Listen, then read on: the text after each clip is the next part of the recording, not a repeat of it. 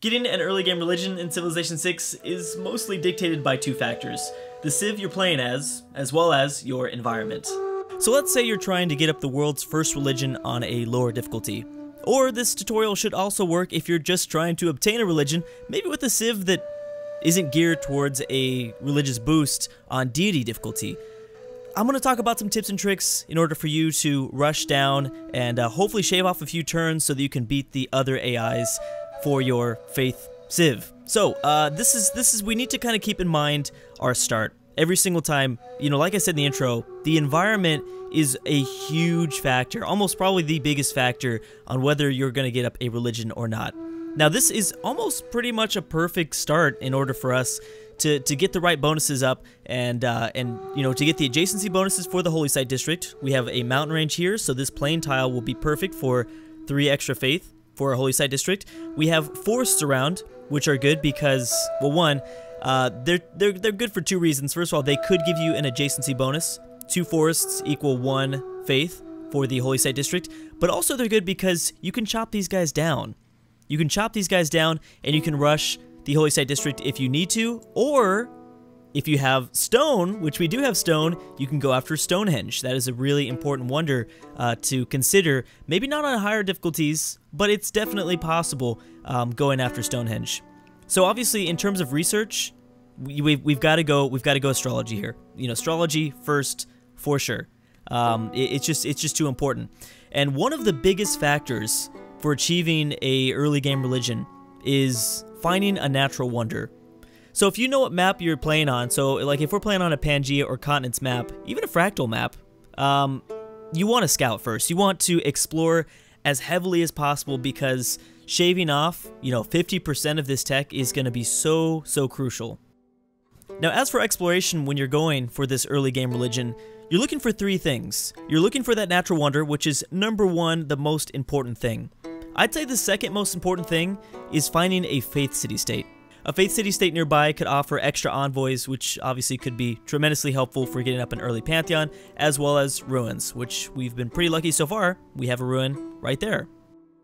So I just built my first scout, and I found a second continent, which is great because that means I boosted the civic of foreign trade. Now, why is that important? Now, obviously, getting astrology as the number 1 priority right now in terms of either the civic tree or the tech tree, but something else to keep in mind for later down the line is political philosophy. You want to boost craftsmanship, foreign trade, state workforce, and early empire, and obviously political philosophy, so that you can get a government. Now, why is that? Because it's very likely that you're going to get up a Pantheon, which means you're going to boost this civic, which will offer you a policy, which gives you +2 great profit points per turn. So kind of things like this, you know, just kind of keep in mind. I mean, I wouldn't be too concerned with it. You don't need to boost all of this, but, you know, inspiring civic texts that lead you to political philosophy could help you down the line for an early game religion. So I've yet to find any natural wonders, and at this point, I'd say if you're playing as a civ that gets faith bonus, early game faith bonuses, this is where you probably want to kind of gear yourself towards that. So if you're playing as Scythia, she gets a nice tile improvement that provides her extra faith. Or if you're playing as Russia, maybe looking for some of those tundra tiles for extra faith. You know, all of these things should be considered. Since I'm playing as England, and I chose England for a reason, because this is just a bland civ that doesn't, well, not a bland civ, but a bland civ that doesn't get any, you know, bonuses for religion early on.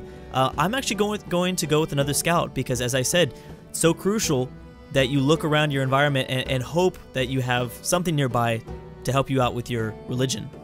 So we're 4 turns away from discovering astrology, and it looks like we will not be discovering a natural wonder, which is pretty common for the most part. I mean, you gotta be pretty lucky in order to find a natural wonder in your starting continent. But either way, we need to start kind of switching gears. It's still good that we have 2 scouts and 1 warrior, and also rule of thumb technically is to start sending your warrior back, especially because I am using this tutorial video to play on Deity. So we should probably be sending him back, but again, I wanted to express how important it is to getting up, to exploring your starting map.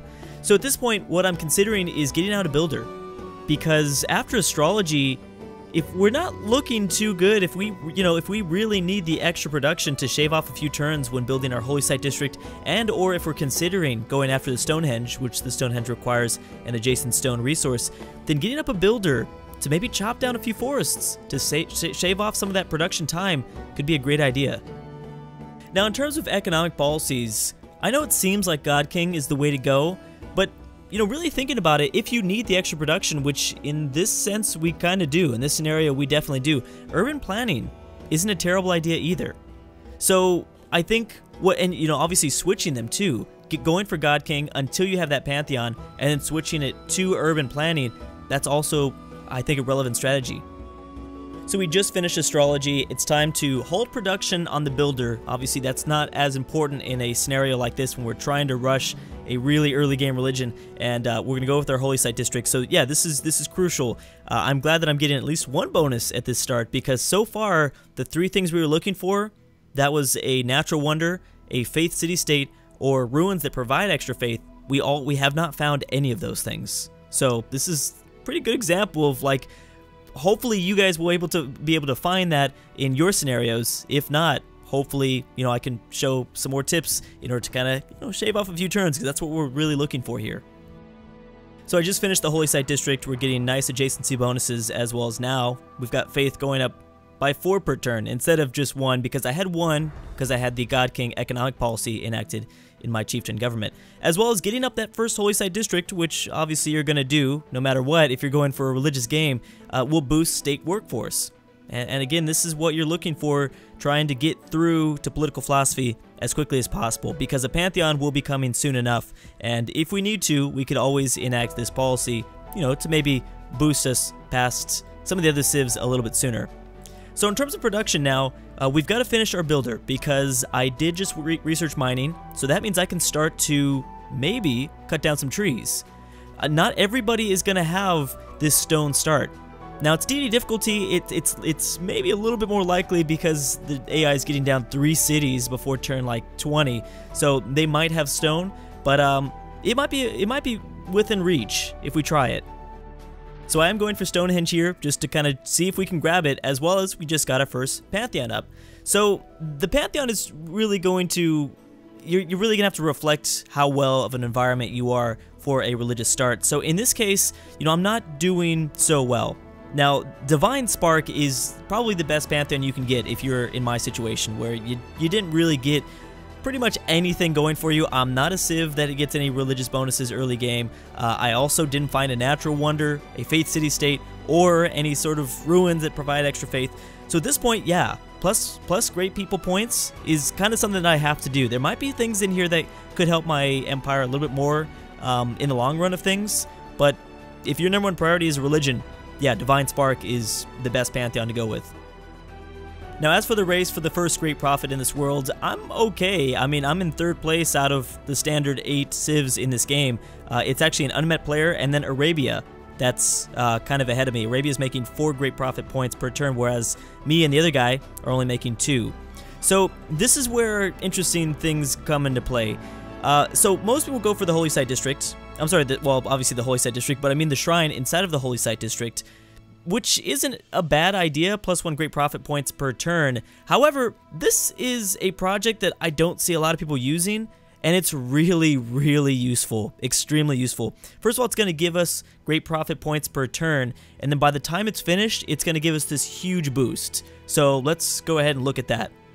So let's see what kind of a boost we get when we finish up this holy site prayers project. I'm going to go to the next turn and then open up this at the same time. And it's, let's see, we're at 12 of 60 at the moment, and then bam, 27 of 60. Now, I realize that there's going to be some things that, you might also have to do. There's tons of things you need to work in the very beginning in terms of your production queue. But this is a really, really useful project if you need that extra boost to kind of catch up to maybe Arabia or, the unmet player. So what I'm going to do here is I'm about to finish my 2nd holy site prayers, which you can continue to build this project for however long you need to.